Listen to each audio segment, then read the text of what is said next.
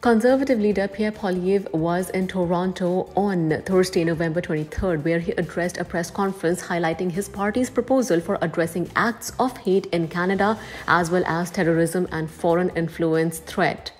His press conference is also coming at a day when Toronto's police chief said that there is staggering increase in hate crime reports since the onset of Israel-Gaza war. Let's listen into what Conservative leader Pierre Poilievre said. Here we are gathered to present a common-sense plan to protect the freedom and security of Canadians in these times. After 8 years of Justin Trudeau, Canada is a more dangerous place. Hate crimes are up 150% after his economy has caused more desperation.